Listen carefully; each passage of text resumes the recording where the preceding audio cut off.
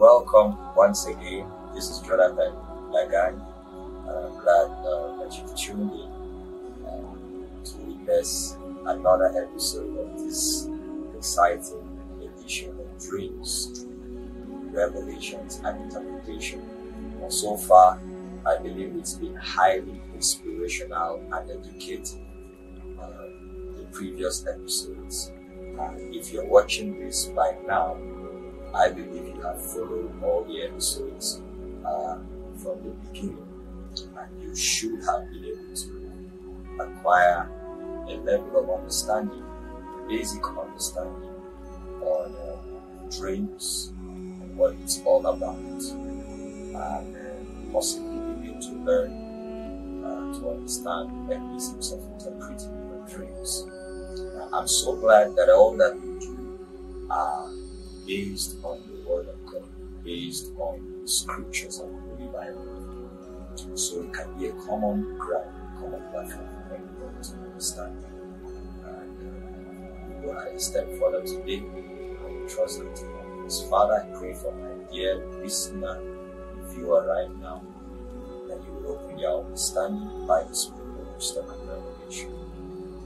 Cause that your name be glorified, cause that you be enlightened and inspired by the Word. In Jesus' name. Amen. Alright. I felt it in my heart as to have as one of the episodes reasons why dreams don't come in plain languages. There will be a lot of people, particularly you who is watching right now, who have had difficulties interpreting their dreams, difficulties interpreting the revelations that God has given to them in dreams. Some in years past and even recently. And there will be people who have always asked in their hearts, why do we have to struggle with understanding the language of dreams and interpreting them? Why can't God just speak plainly? Why does he have to involve a lot of things, and then I have the bulk of going to decipher and trying to understand everything spoken there? Well, if you are such a person and you had those questions in your heart, I believe by the help of God that this episode will try or attempt to give an answer to them. And of course, everything we do are scriptural. So just come with me to the Word of God. Let's look at reasons why dreams don't come in plain languages. I read through scriptures and then we'll begin to bring out the reasons so you can understand. First of all, Hosea chapter 12 verse 10, a popular scripture that we have used one of the previous episodes. And I want to read the King James translation. It says, I have also spoken by the prophets, and I have multiplied visions and used similitudes by the ministry of prophets. Now, I told us earlier in the previous episodes that dreams are a kind of vision. They are visualistic. You see in dreams. Your spiritual senses are tuned on in the aspect of vision. So dreams are a kind of vision, but mostly visions can come to you when you are unconscious, in an unconscious state or asleep. So here's God speaking. And one major way by which he speaks to his people is through visions. He multiplies visions. You could say that God will give series of dreams just to be able to reveal a particular message, or to pass a warning, or to bring to understanding something that is worthy of belief. And he used the word similitudes. Similitude means using things that are common with our natural environment to try to interpret spiritual realities, or to try to give a pictorial view of futuristic events. Those are similitudes. When God uses things around us, you remember the scripture we used in Romans chapter 1 verse 20 that says the invisible things of the Godhead are clearly revealed in his power. by the things that are seen, the things that are common around us. God will try to relate with our world, try to relate with our understanding, try to relate with our environment. And so He will use the things that are common to us to try to bring to understand things that may not be common, that may be strange, but that may be futuristic events. So that's the first scripture. The second scripture will be Job chapter 33. Job chapter 33. And I would like to read this. It's about 4 verses we are going to read here. And possibly read in different translations for a better understanding. There are a few things I want us to pick from this particular chapter. Now, this is also a scripture we have used so that we can have better understanding. From verse 14, for God may speak in one way or in another, yet man does not perceive it, or man does not understand it. So God will speak in different ways. Sometimes some dreams may keep coming because God is trying to communicate one thing, but there is the difficulty of understanding for men. In a dream, in a vision of the night, when deep sleep falls upon them while slumbering on their bed. So the context of this scripture is on dreams, particularly. Then He opens the ears of men and seals their instructions. He's sending a message to them, but it's coming sealed. I remember there's a scripture in Isaiah where, the prophet was, I think it's Isaiah 28, where he said the scroll was given to a man who was unlearned and asked to read, and he said, I cannot because it is, I cannot read, I'm unlearned. And it was given to a man who was learned, and the man said, I cannot read because it is sealed. Sometimes some messages can come but not in plain form. They need to be decoded, and that's the language of dreams. That's what we are seeing here. And even though God has released a message to men through dreams in their sleep, and this message in verse 17 says, so that He can turn man from his deed. Sometimes it will come as warnings, sometimes it can come to turn us around to be in line with God's purposes. But these messages are coming sealed. That's the reason for this episode. We want to know why our dreams are usually sealed or difficult to understand. So verse 17 says, in order to turn man from his deed and conceal pride from man. So there is a tendency that, too much knowledge puffs up. That's what the Bible says in 1 Corinthians chapter 8, that knowledge puffs up, but charity, love edifies. Sometimes the biggest problem of mankind is too much knowledge. We know so much and it becomes a snare. Sometimes knowing that you know so much may actually make you proud or arrogant, or make you not feel the need to seek help or to seek dependence both on God and on men to know more.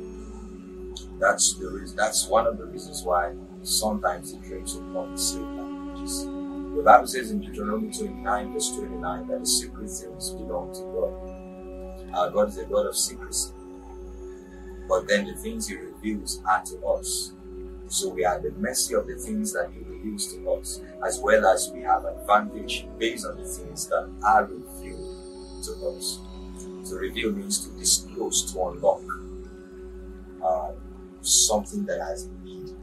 So let's, with the understanding of this scripture, go to the reasons why your dreams don't come in plain language. And I believe you will appreciate these reasons, and I believe it will spur you to gain understanding and to be able to seek God. Reason number 1, dreams which are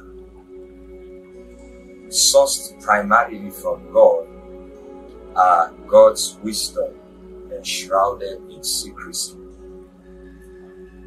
Of course, we know that primarily dreams come from God. They are sourced from God. We have other sources, but God is the main source. Because God is the creator of the realm of the spirit. The secret things belongs to Him. So every dream is God's wisdom that is enshrouded in secrecy.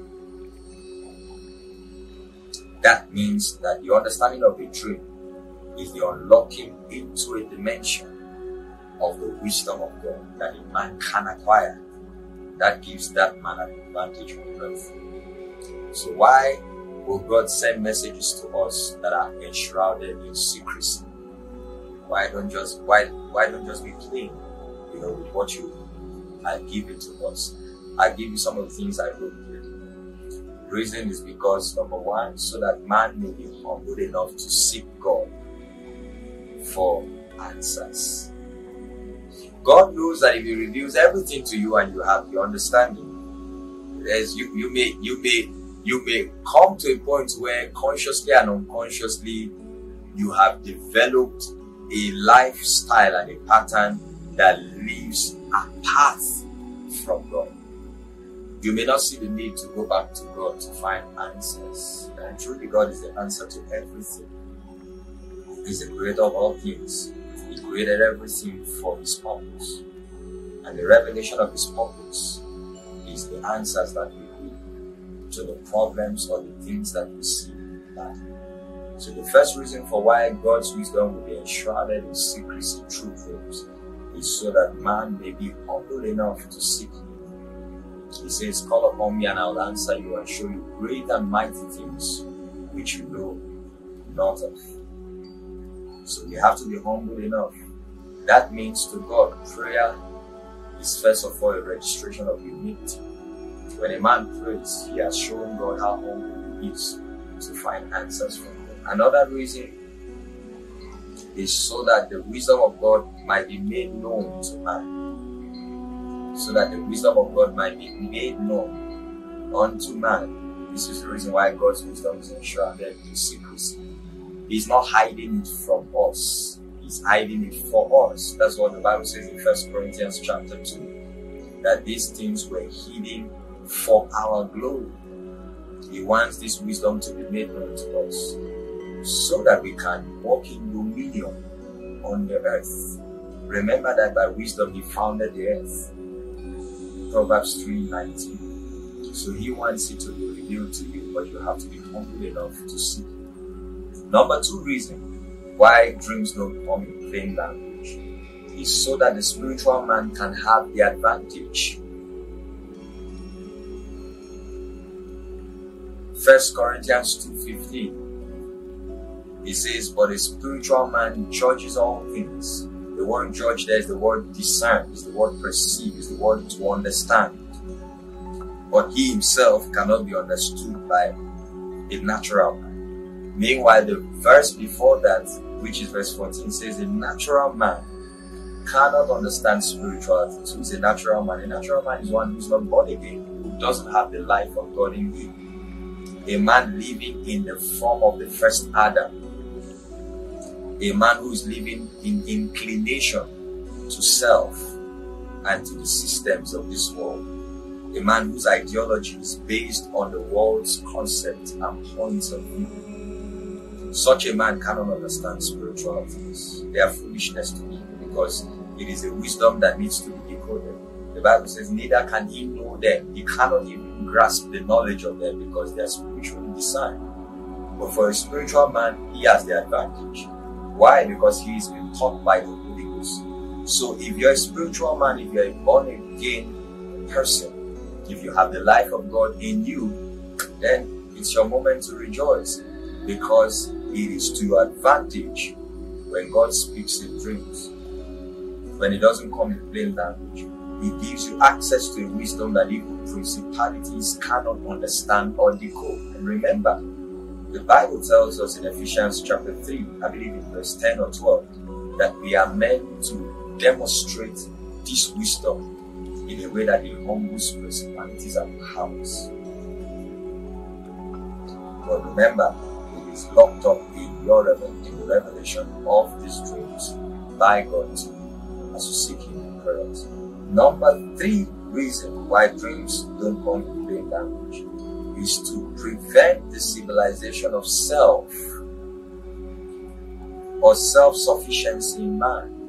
Right from when man fell in the garden, man started a civilization that is apart from God.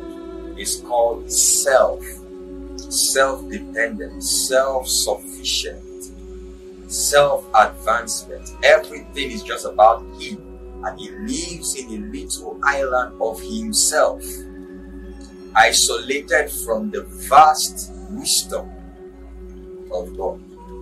And that was not how God created us to live. God created us as beings that would depend on him by default. The Bible says in him we live, we move, and have our being. Our dominion on earth as men is based on our dependence on his superiority, our acknowledged element, and our dependence on his superiority. So that's the reason why your dream will come in plain language. That it will not come in plain language, I beg your pardon, so that you don't start depending on yourself. Think of it, if you knew everything communicated in the dream, there are tendencies that you may not even believe after a while that there is even the existence of God. But because it is hidden in codes, you are forced to look for and to seek God. And that's what God designed. That man, his choicest creation, will return back to him. So it is to prevent the civilization of self. Let's stop thinking of going with the notion that we know everything or we have everything. Let's go back to the genesis of all things, which is God. In the beginning, God. Genesis 1 verse 1. And then finally, the reason why your dreams will not come in plain language is because, and you will love this one is really exciting, is because you will doubt it if it were to be plain. I'll give you an example.